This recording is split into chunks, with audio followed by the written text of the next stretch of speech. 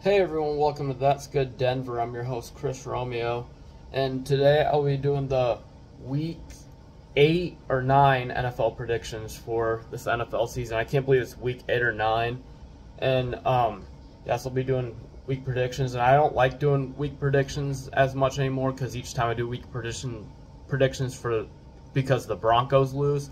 But hey, how about the Broncos beating the Chiefs on Sunday, this past Sunday? Wow. Yeah, the Broncos are starting to turn their season around. It looks like they beat the Packers 19-17 a couple weeks ago. Our defense played pretty dang good that game, even though, we barely beat a crappy Packers team. But I was very surprised. We absolutely dominated Mahomes. Mahomes played like crap because he was sick, but that doesn't make an excuse. We beat the Chiefs for the first time since 2015 when we won the Super Bowl. So I had a feeling Russell Wilson would beat the Chiefs one of these times because he is having a good year. And, even though his defense and the rest of the team hasn't helped out Russell Wilson, we're 3-5 and, maybe we can start turning our season around. We might have to beat the Bills next week or something. I'll also do a Broncos recap video because I haven't done that in a few weeks. I'll do a recap of the Packers and Chiefs game, and that works out perfectly because the Broncos are on a bye this week. And and also the Denver Nuggets, even though they lost on Wednesday, are the reigning NBA champions for the first time ever. They're 4-1 right now. They got their first in-season tournament game tonight. But I'll talk more about the Nuggets and Broncos in another video, but let's get to these week 9 NFL predictions. So, starting off, I didn't do the Titans-Steelers game. Steelers won 20-16. That game went exactly as I expected, but I won't count that. First up, we got the Dolphins at the Chiefs in an international game. This is a great game. Too bad it's Sunday morning when a lot of people will be sleeping. But, yeah, the Dolphins, their offenses look phenomenal this season. They're 6-2 right now. It looks like they might win their division, even though it's still early. Meanwhile, the Chiefs, they were playing really great football, won 6 in a row until they lost to the Broncos and kind of crapped the bed. I could easily see the Dolphins winning this game, especially since it's an international game. But I'm gonna have to go with the Chiefs in this one. I could see the Dolphins, but I'm gonna go with the Chiefs. I think this is a bounce back game for them. I think it's gonna be really close, high scoring too. But final score, I have Chiefs 34,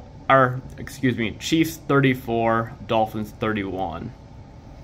Next up, you got the Bills and the Bengals. I think this might be a Sunday night game. I think this is a Sunday night game, yeah. The Bills at the Bengals. The Bills have been up and down so far this year. They beat the Buccaneers a couple weeks ago, 24-18, a close game that came down to a Hail Mary. That didn't go. Meanwhile, the Bengals are starting to pull it together some. They're starting to get some wins. Their offense is clicking a little bit more. Jamar Chase is getting really involved in that offense. He's been going off for my fantasy team. I've been going off for that offense. I could see the Bills winning this game, but I'm going to have to go with the Bengals. They're at home, and I just think the Bengals are playing better right now than the Bills. The Bills have been a little inconsistent, and it'll be interesting to see how the Bills match up against the Broncos on Monday Night Football next weekend. But final score, I have the Bengals winning. Bengals 26, Bills 23. Next up, you got the Chargers taking on the Jets in Monday Night Football. This should be a pretty decent game. The Chargers, they've been a little inconsistent so far this season, but they blew out the Bears the other night, and Justin Herbert looked really good. If Aaron Rodgers was playing for the Jets, I would definitely take the Jets in this game. But Aaron Rodgers isn't playing for the Jets, and he's out for the season. And the Jets, they've had some wins. They beat the Giants in overtime, but they've been up and down. So that's why I'm taking the Chargers on the road here, just because Justin Herbert is a much better quarterback than Zach Wilson. Final score, Chargers 24, Jets 20. Then next up, you got the Commanders heading into New England to take on the Patriots. This might be the worst game of the week. Commanders at Patriots. Neither teams are very good. Commanders started off good. They started off 2-0, but have not looked good since they beat the Broncos. Sam Howell has had his moments.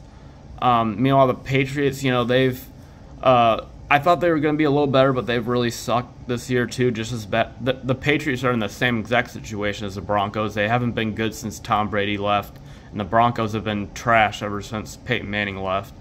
I think the Patriots win this game in a low-scoring game. I don't see why the Patriots don't win this game, but I think Patriots win. Final score 13-10. Next up, you got the Cardinals taking on the Browns in Cleveland. I'm sorry, Cardinal fans, even though I'm changing the subject, but it's been a rough week for Arizona sports with the Diamondbacks losing in the World Series, getting crushed in the World Series, and the Suns losing twice this week to the San Antonio Spurs and Wembanyama. But anyway, Cardinals at Browns. I don't see why the Browns don't win this game, even if they're injured. Nick Chubb is out for the season, but Deshaun Watson, if he plays, he's been playing well. Final score of the Browns winning 30-13. 30-13. Then next up, you got the Seahawks taking on the Ravens in Baltimore. This is actually a really good game. Seahawks have been just finding ways to win games. They haven't been blowing anyone out of the water. Geno Smith has looked good, but they beat the Browns last week. They're just finding ways to win games, which is good. And the Ravens, they have about the same record. They're 6-2. Seahawks are 5-2.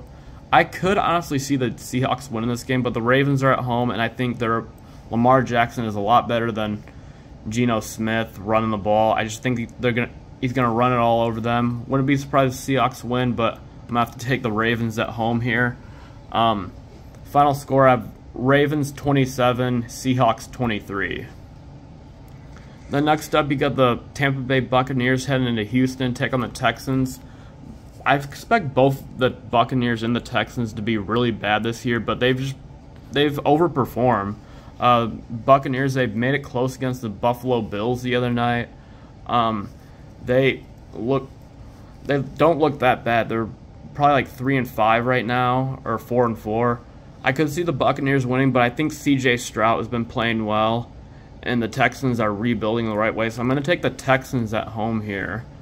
Final score, I have the Texans 20, Buccaneers 17. Then next up, you got the Indianapolis Colts, my hometown Colts, taking on the Panthers in Charlotte, in North Carolina. Panthers got their first win of the season last week. I can't remember who they beat, but they've been struggling either way this year. Bryce Young has looked terrible. The Colts aren't really that good either. They started off really well by beating the Ravens, and Anthony Richardson is out for the season, so that's part of the reason why the Colts have been struggling lately. But Jonathan Taylor should be able to run all over that Panthers defense. Jonathan Taylor's been doing good, so that's why I'm taking the Colts at home here. Wouldn't be surprised if the Panthers win, but I'm going to have to go with the Colts. Final score, I'm going to have Colts 23, Panthers 20. Then next up, you got the Vikings taking on the Falcons in Atlanta. Vikings have been playing a lot better lately, but too bad Kirk Cousins is out for the season. That's a devastating blow for a team that already lost Dalvin Cook this offseason, and Justin Jefferson is pretty much their only source of offense, depending on if the backup quarterback can throw them the ball.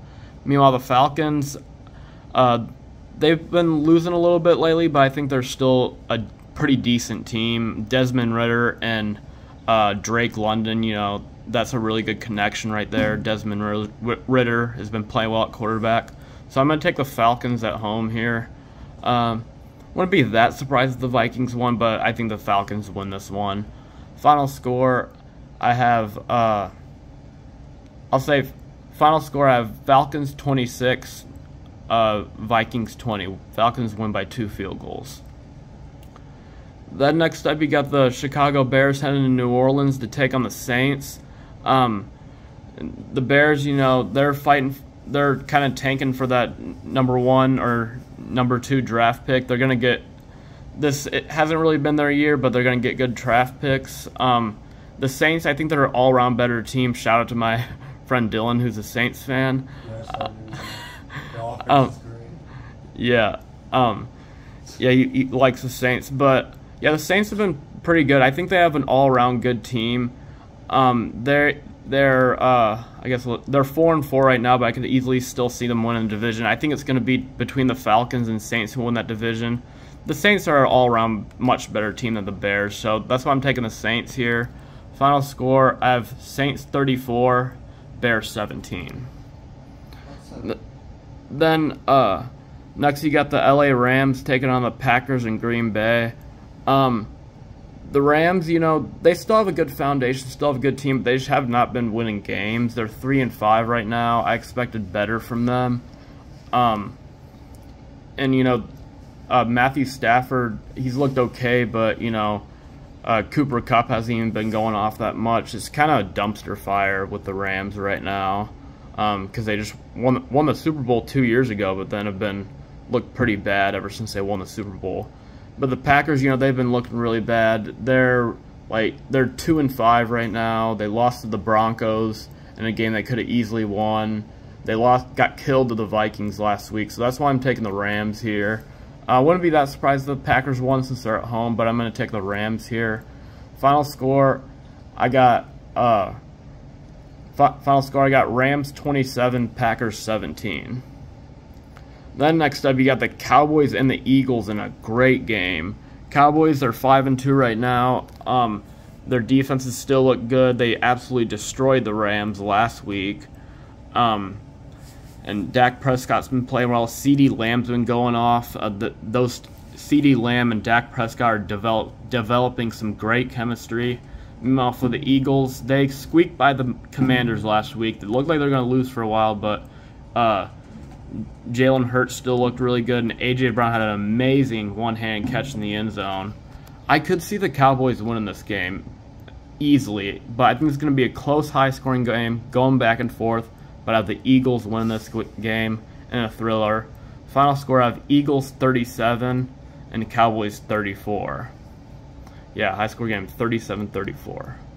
And yeah, there's one more game I need to predict. Last game, the Giants at the Raiders. So the Giants, they lost a heartbreaker to the Jets last week in a very low-scoring game in overtime. They have not looked good at all this year. I expected a lot more out of Daniel Jones because he had a great year last year. Meanwhile, the Raiders, just as expected, you know, losing Derek Carr has definitely hurt him. But Jimmy Garoppolo has not been playing bad. Devontae Adams is still putting up good numbers, and Jacoby Myers has been going off for them. I don't see how the Giants win this game. I want the Giants to win this game because I think that would help the Broncos a lot. And I want the Jets to beat the Chargers, but I don't think that's going to happen. So I think the Raiders are going to win this game easily. It'll be close, but I think they win. Final score, Raiders 24, Giants 17. But after those predictions, the standings will look like this. You got the Chiefs at 7-2, cruising in their division, with the Chargers, Raiders, and Broncos fighting for the second place or a wild card spot. Then you got everyone in the playoffs in the AFC North in the playoffs. You got the Ravens, Steelers at 5 seed, Browns at 6 seed, Bengals in last place to even have a playoff spot. The AFC North is the best division of football. You know, the Jaguars 6-2, Colts and Texans, and even the Titans aren't doing too bad. But it looks like the Jags will win that division. Then you got the Dolphins still in first place and the Bills, they'll still stay in first place because I have the Bills losing to the Bengals this week.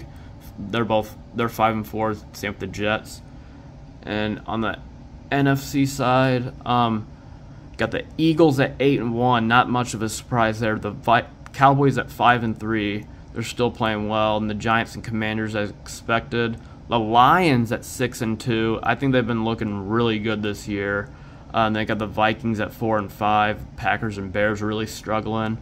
Then you got the 49ers in first place at 5-3. They have been struggling a lot lately. They've started off great at 5-0. Then they've lost to the Vikings. They lost to the Bengals at home. They have not been looking good. The Seahawks are even catching them for the division lead right now. Then you got the Saints and Falcons tied for first place. Saints got that last playoff spot. The Falcons have the tiebreaker over the Saints right now because within the division. I don't even know if the Falcons beat the Saints this year, but yeah, looks like either the Falcons or Saints will win that division. And yeah, those are my Week 9 NFL prediction. Yeah, thank you all to watching this video, my Week 9 NFL predictions. So I haven't been posting in a while, but I will get some Broncos recap videos to you shortly once I find some time around homework and other priorities in my life. But that's it, everybody. I'm Chris Romeo. Like, subscribe, comment, and go Nuggets tonight. The in-season tournament starts, and the Nuggets need to keep playing well and get some help around Jokic and Murray, and hopefully the Broncos can make a run in the regular season, make their first ever playoff spot in a very long time. Who knows? That's it, everybody. I'm Chris Romeo, and that's good Denver.